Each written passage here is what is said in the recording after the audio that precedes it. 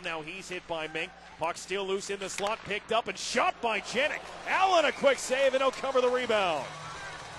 Then Boyle and Straub get into it, gloves have come. And right inside that crease, a couple of punches, mostly wrestling. They go down to the ice quite quickly. Daryl, Boyle, and Brandon Straub. After a good Jake Allen. With 10:45 left here in the second.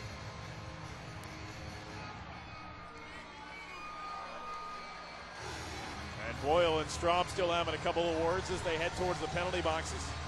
We'll see if they give them 5s or 2s in the full 5-minute fighting majors. So Straub and Boyle locked up for 5. And we will play 5-on-5 here in a 2-1 Riverman lead. And a face-off will be still inside Peoria's end. Daryl, Boyle, 5 minutes each for fighting.